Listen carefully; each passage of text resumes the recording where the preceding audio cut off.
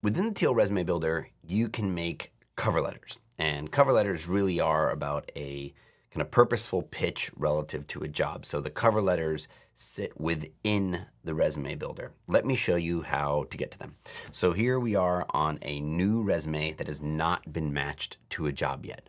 To go into detail on how to match, you can watch the matching mode videos, the job matching, but we're gonna come over to cover letters. And it's gonna tell you you need a job matched to be able to do that. So we're gonna pick one. I'm gonna go ahead and pick this social media director at Cardone Ventures here and get started.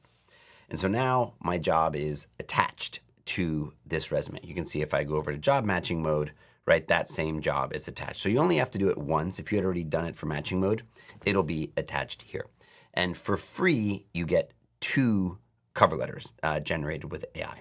So we're gonna go ahead and write with AI. And that's gonna bring up a pop-up that's gonna give you some options before the AI generates a cover letter for you. So we'll keep it at medium length.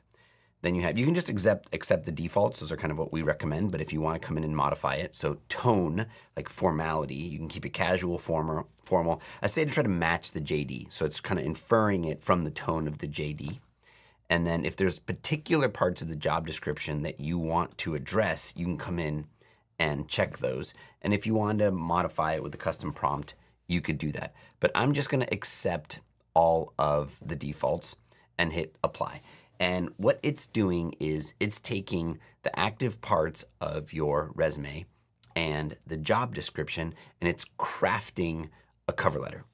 And then as far as the styles and visual, it's inheriting them from your resume. It's essentially using the same style as your resume so they look consistent. And so here you go. You've got, we'll go ahead and close this because I'll show you how that works in a minute.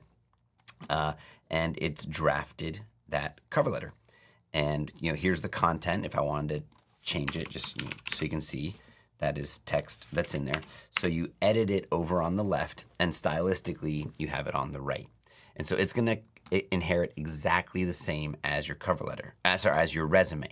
So if we come over to the preview of my resume and we go to our contact info and say, you know what, I don't want my website, I don't need my address on there, and I don't need my phone number. Now when we go back to our cover letter, you can see that it's using the same exact styles.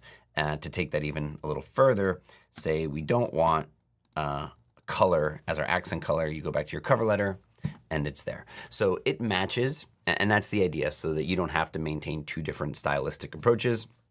If you do want to take it to like Word or Google Docs, you can just copy the text. Obviously you can highlight it, Control-C, Control-V, but we just have a quick little shortcut to copy the text to make it easy.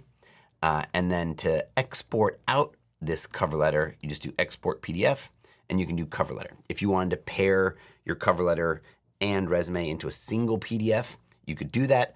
That's honestly, oftentimes not requested. Most job applications want them individually as separate form fields. But if you ever did want to compile it to send to somebody, you could do that right there with 1 click, saves you a click. But you just do export cover letter and you would name it appropriately, save it, and then let me go ahead and open it. And then there you go.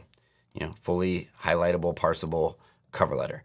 It inherits the margins, the styles, the text, all that as exactly the same as your resume. And that's it. That's how you generate a cover letter. If you upgrade to Teal Plus, you can do unlimited cover letters. You could very quickly tailor them and do bespoke cover letters per job you apply to. If you improve with AI, you can change these settings. You can change the tone. You can put in custom prompts. But it should make it quick and easy to make cover letters. As always, if you have feedback using this functionality, please let us know.